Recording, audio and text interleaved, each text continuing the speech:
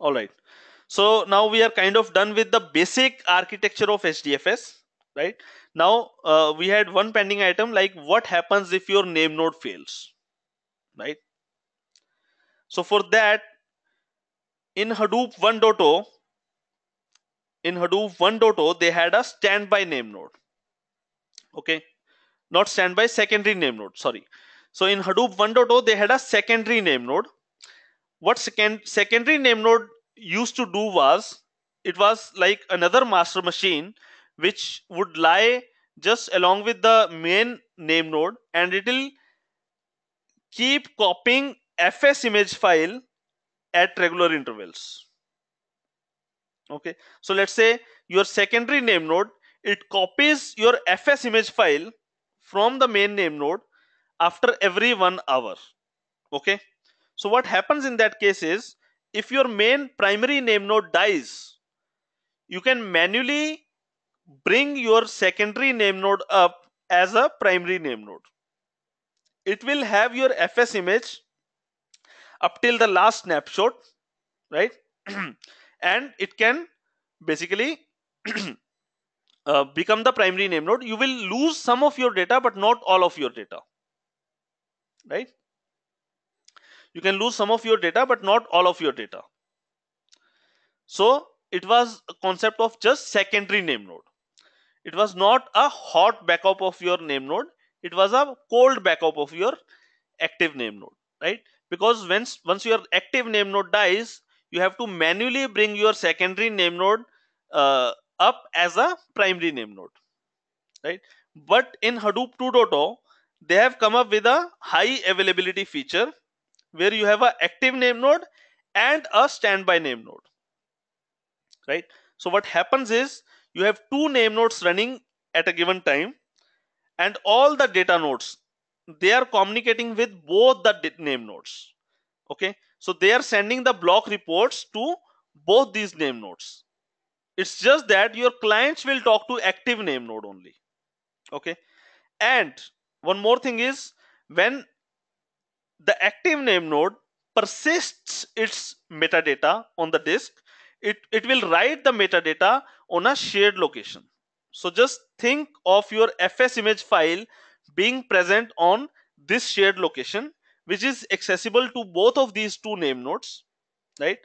It's just that only active name node is writing to this fs image, and your standby name node can read from it. Okay, so when your active name node dies, your standby name node will just come to know that active name node has died. Let's say they both have a heartbeat mechanism within themselves also. So if active name node dies, secondary standby name node will come to know that active name node has died. I need to become primary name node, active name node, right? Your data nodes are anyway talking to your standby name node. Your standby name node has access to fs image and edit logs, which are being written on the shared file location, shared directory, right? So your standby name node can simply become your active name node without any problems, and your clients now just need to connect to this active name node. Otherwise your cluster is completely up. It does not have any downtime at all.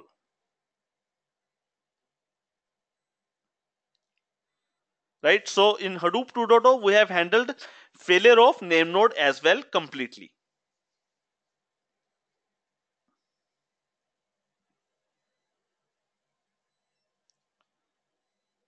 Make sense, guys?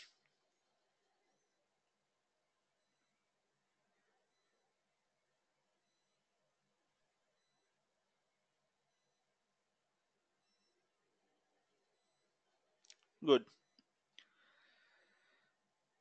All right. Okay. There is one more feature of uh, Hadoop 2.0, which is HDFS federation. So in Hadoop 1.0, as I said, there could be only one name node, right? I mean, obviously you could have a secondary name node, but all the metadata was being kept with one name node, right? So all the clients were being served by one name node. Now it has a problem attached with it. So what is the problem?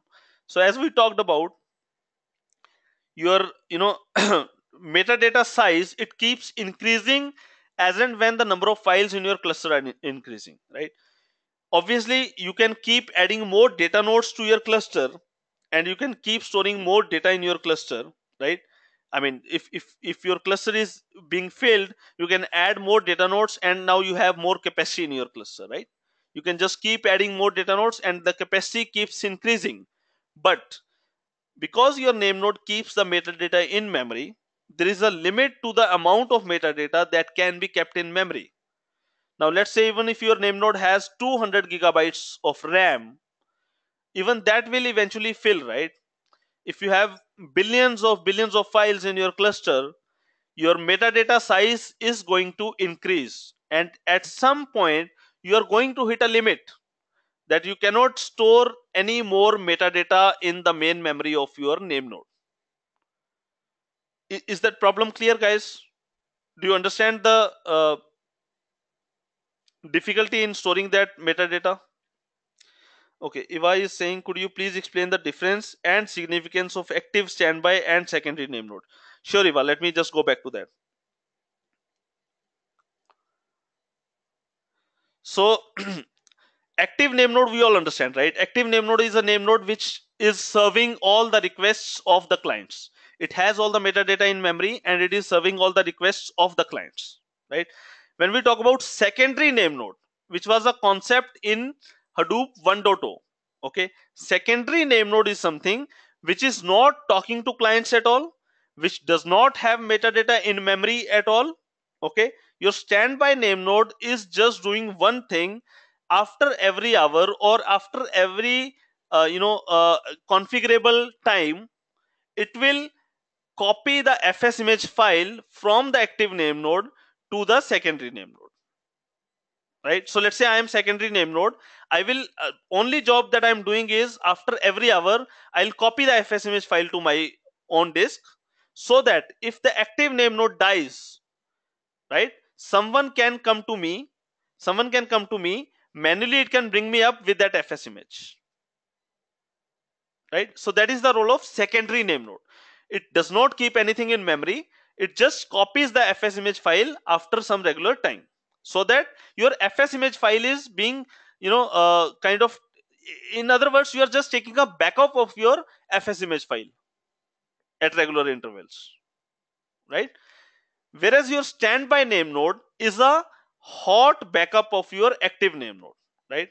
When you talk about standby name node, it is almost as good as active name node. It's just that it's not serving client requests. All the data nodes, they are aware of both these name nodes. So in case of secondary name nodes, your data nodes were not even aware of existence of secondary name node. Data nodes were just talking to the active name node, and that's it. Whereas in case of standby name node, your data nodes are talking to both the name nodes, active as well as standby. They are sending their heartbeat, their block reports, everything to both these name nodes. Your standby name node also keeps your metadata in memory, right? It's just that it's not serving the clients. It will start serving the clients only when it figures out that active name node has died. That's the only difference.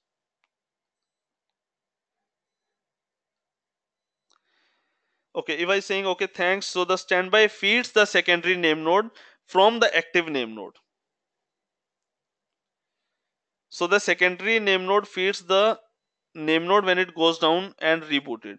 So Eva, in this particular diagram, if you see, there is no secondary name node, right? The reason is, when you have HDFS high availability, you don't need to run secondary name node. You don't need to take backup of your fsimage, because your fsimage is now present on a shared location, right? In a way, it's already being taken back. It's already being backed up, right?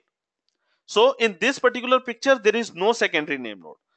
Secondary name node used to be in Hadoop 1.0, which is not even present on any of these slides, right? So this slide just talks about standby and active name node. So in Hadoop 1.0, there was no standby name node. In Hadoop 2.0, you can still run secondary name node, but there is no need to run secondary name node, because your standby name node already has access to the complete metadata,